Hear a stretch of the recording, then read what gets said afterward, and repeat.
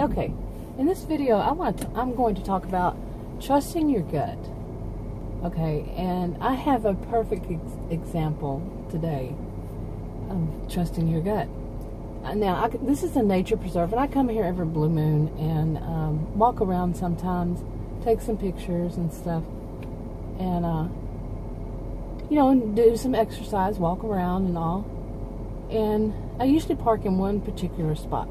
Okay, and it's kind of, it's the same spot I usually park in. I'm not going to do that anymore. And I started thinking maybe I should stop doing that. But where I usually park right now, there is a man parked like the spot right next to where I park, and he's just sitting there. And I've been doing another video on transference and countertransference, and I wound up driving around and parking different spots because my gut told me this is not good. That man sitting there, just sitting there, watching and looking, just felt odd. It's a nice car and all that, it's not like it's, I don't know if that would even make a difference, but it just seemed odd, Okay, now it probably has nothing to do with me, but there is a group of people standing, doing some work on the other side where he's sitting, and he could be, someone waiting on one of them. But the thing about it was just that creepy feeling, and that is when people say trust your gut. When your gut gives you a creepy feeling, trust it, even if it turns out to be wrong. Well, there are people we know that fall on a different extreme on this kind of thing. There are extremes of anything on either end, even. Somebody who might be a little paranoid, or major paranoid. But overall, if it's something that, to me, this is just my opinion. Remember, I'm not a healthcare professional or provider, so this isn't counseling or advice. But to me, if it's your safety that's in, question here,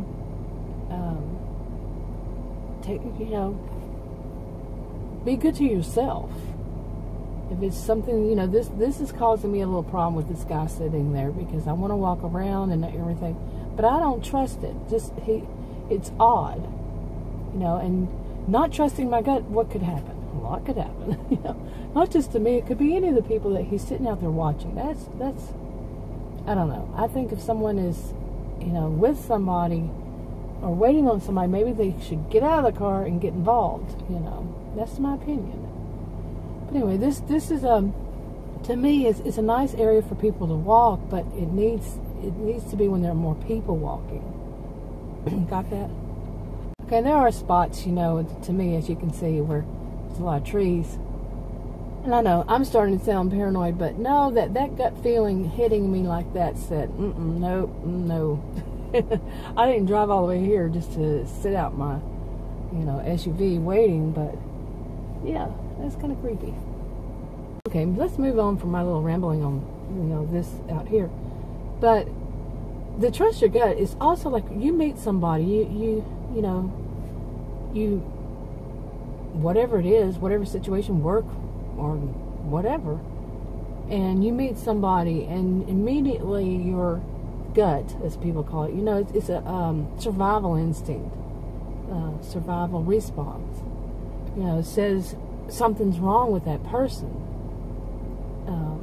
something's just not right, and to many of us, I don't know if it's everybody, but or maybe some of us are more in tune with it or something, but trust that feeling. Don't, I've done this before about wishful thinking. You go to wishful thinking and saying, maybe that person's not so bad, and then that's part of the, people have to call it cognitive dissonance, but it's always been to me wishful thinking. You wish that somebody wasn't that bad. I did that when I was dating and doing the online dating thing.